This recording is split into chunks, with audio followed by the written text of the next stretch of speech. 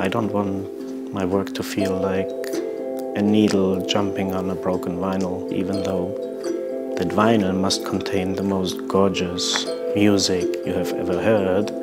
I rather throw away what I have achieved and try something else. I kind of had the typical life of a kid growing up in East Germany, and life was quiet. When I became into my second half of my teenage years, I started having problems in East Germany because of certain political convictions. That I was arrested, and then I left East Germany in 1985 to West Berlin when I was 19 years old. During the last 25 years, I have been mainly working with photography. I have been working about the transformation of Berlin after the wall came down. I photographed Berlin-based Allied soldiers of the former Allied countries. I have been photographing prison gates. I have been photographing curtains from abandoned industrial and governmental buildings in East Berlin. I have been photographing glaciers on the Argentinian side of Patagonia. I've always been interested in places and, let's say, socio-cultural constellations that undergo a huge transformation process.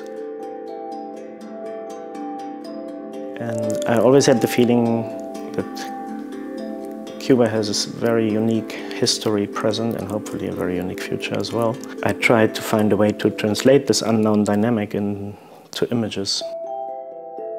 When a girl in Cuba turns 15 years old, or los quince, it's probably the most important day in her life, the transformation from being a teenager to the beginning of your adult life. And then I thought maybe portraying a generation of young Cuban women all born in the year 2000 is probably an interesting metaphor to speak about the island and the society as a whole, which is kind of going through a similar transformation process. Started building an all-Cuban team. I decided to use these colonial traditional dresses. I also decided that I would like to photograph the girls in their daily surroundings.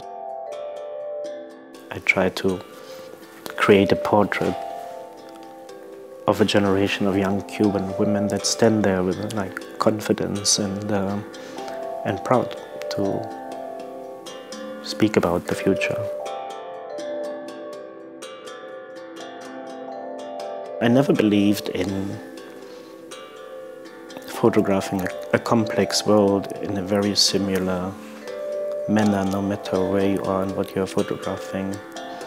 It's not only the world around us changing, it's also my own interests are changing, my knowledge is changing, my abilities and skills are changing over all these years.